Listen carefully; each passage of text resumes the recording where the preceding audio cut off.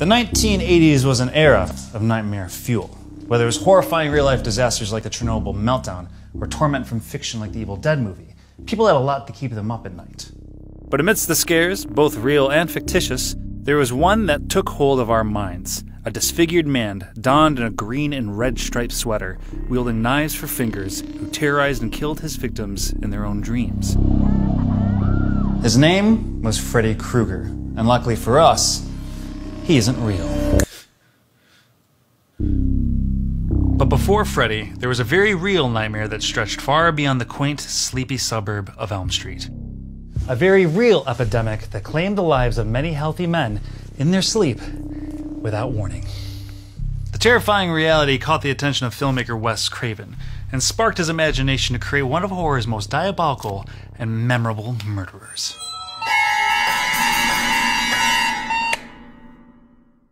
This nightmare doesn't begin in a suburban bedroom, but the battlefields of the Vietnam War.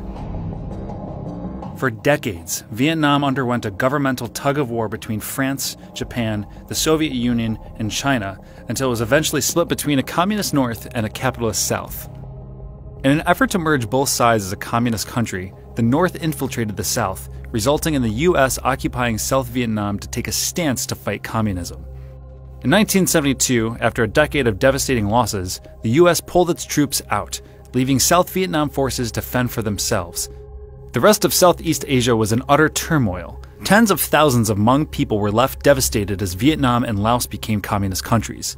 Cambodia quickly followed suit under the control of Marxist dictator Pol Pot, the leader of the Khmer Rouge. Concentration camps were established and mass genocide ensued, resulting in 2 million deaths, which was around 21 to 24% of the population. In a desperate attempt to escape, 35,000 Hmong fled to become refugees in Thailand and along the west coast of the United States.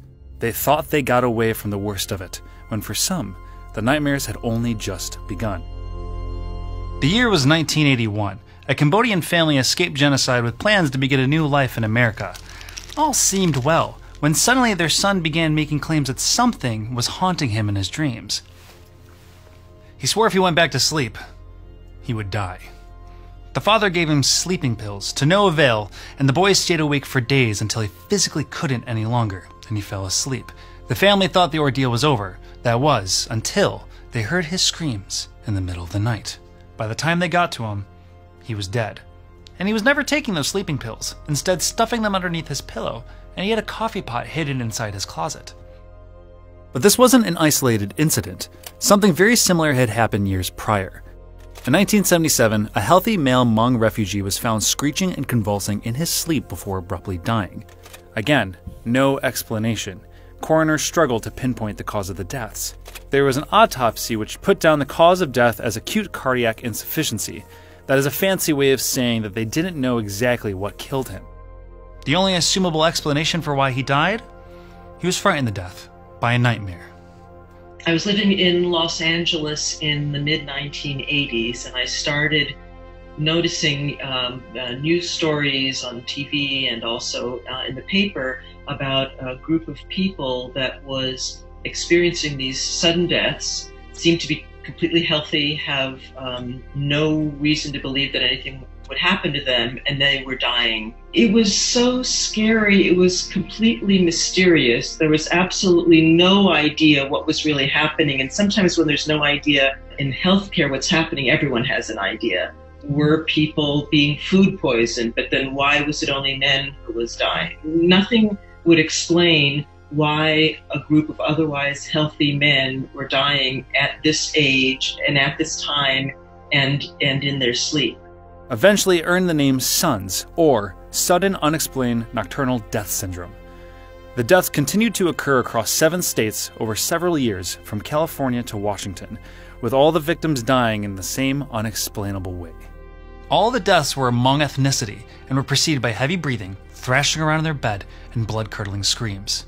By 1981, SUNS accounted for 19 deaths of Hmong men and 1 woman in the US. This may not sound like a lot, but among the Hmong population, only 13 other deaths were reported in the same time frame, meaning that SUNS accounted for more than half of them, which was enough to alarm federal health officials who commenced a national study. Naturally, the phenomenon started making headlines with bold print words that read, "Night deaths of Asian men unexplained, expiring with a snap, and deaths of Laos refugees puzzle officials."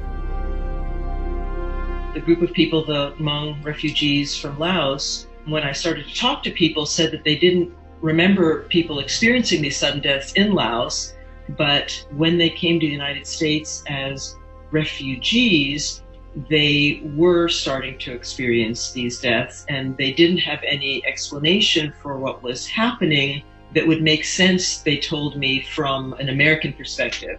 They described attacks by an evil spirit, a nocturnal spirit, that was scaring their souls away and causing them to die.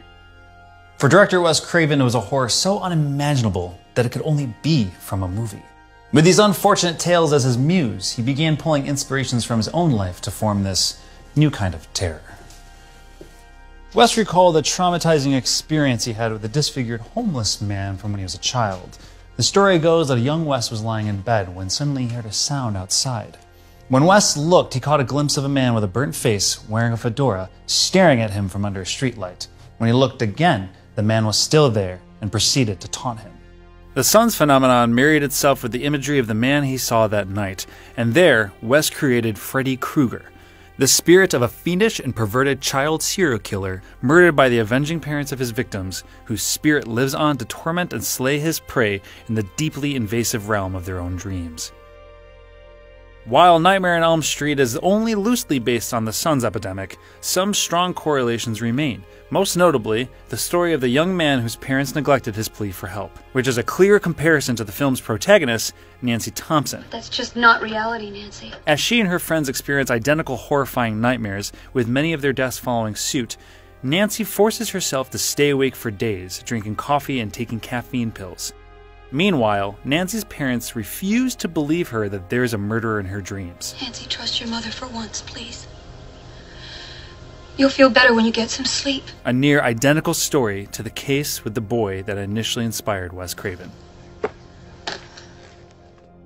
Nightmare on Elm Street went on to be a runaway success in 1984, spawning an entire franchise to follow. And while it terrorized the dreams of generations to come, the reality of Sons still persisted, having claimed the lives of 72 Laotian, Vietnamese, and Cambodian refugees by the time of the film's release, and still with no explanation in sight.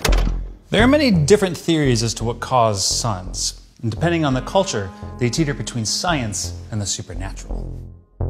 Some Hmong believe their deaths were punishment for leaving their homeland, inflicted by their ancestors, while others think evil spirits were killing men who didn't fulfill their religious obligations. Traditional Hmong religion believes that there are spirits throughout the world, and that a person's ancestors, when they die, have spirits that protect their descendants. So everybody makes an effort to make sure that their ancestor spirits are happy, satisfied, and are protecting them. And the reason for that is that there are also evil spirits that you want to be protected from. In particular, one evil spirit called Dakcho, they call a nocturnal pressing spirit. It's a spirit that comes to you at night, presses you on your chest, and makes it so it's really hard for you to breathe and so that you can't move. What was explained to me is that when these Hmong refugees needed to find a place to live, literally, they didn't have those traditional structures. They didn't have the traditional shaman of the village to support them. And they didn't have their ancestor spirits to protect them. And those evil spirits who visited them in Laos, but who they could protect themselves from, they were now vulnerable to. Health officials speculated that it was caused by enormous stress or culture shock, that the trauma resulted in high levels of anxiety and depression. Considering the terrifying conditions of genocide under the tyranny of Pol Pot, on top of trying efforts to adapt to life in the US, it's a reasonable explanation. However, it's impossible to chart the effect of stress since it's incredibly difficult to measure. The kind of stress we're talking about here, I think of as more of this sort of cataclysmic psychological stress. It's been simmering for a while, but then something happens to trigger it and really put your body at risk. So the foundation, I think, of the situation is the refugee stress, the terrible stress that the Hmong people experienced. So you have this underlying stress, and then you are visited by this dacho nocturnal spirit, and that is what puts it over, in this case, triggering the cardiac arrhythmia from the Brugada syndrome. Then there's Agent Orange, a deadly herbicide acid used by the United States military during the Vietnam War, which was intended to kill crops and food for the Viet Cong. For the duration of the U.S.'s 9-year occupancy in Vietnam, over 20 million gallons were poured over its vegetation. However, it didn't only affect the crops, it also had severe side effects on the Vietnamese, including cancer, birth defects, miscarriages, and skin diseases. Given the harsh outcome of the chemical nerve agents, it's no wonder that some would point the cause of sons to the use of Agent Orange. Still, no concrete evidence was ever found, and as pathologist Dr. Larry Lumen commented, nerve gas doesn't work this way, and why would it only affect males during the night? Myth and legends such as Dab Sug or the Night Hag began to resurface, a myth that's now associated with sleep paralysis, a symptom of being paralyzed while either waking up or just falling asleep, and often results in nightmarish hallucinations. But there's still no evidence to prove that it can kill someone. When people describe sleep paralysis, they say, I could see the room. I know I was awake. People are convinced that they're awake. They feel that they can't move. They're aware that they can't move. And that involves having difficulty breathing. And understandably, panic sets in. You often visualize or have a sense that there's an evil presence there as well. And this very strange cluster of symptoms happens to people around the world when they have sleep paralysis. It is completely safe. There is absolutely nothing that can happen to you. The only problem is that you're awake and you are aware of things that you should not be aware of. It's much better to be paralyzed when you're asleep than realizing it when you're awake. Sleep paralysis, which is a completely benign situation, gets elaborated in different cultures in different ways.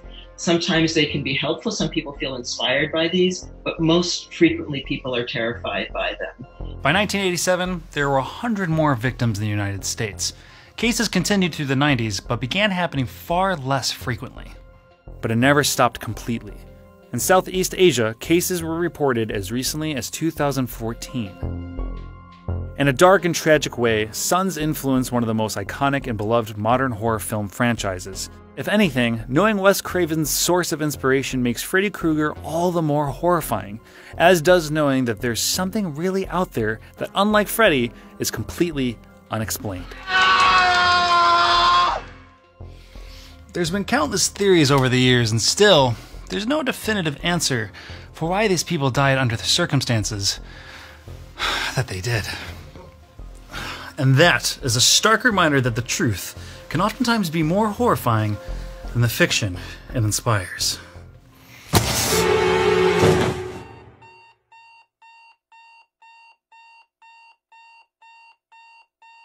Hey, thanks for watching this week's episode of True Fiction. It was a really horrifying topic to cover, but it was really rewarding for us to make it, so we hope you enjoyed watching it.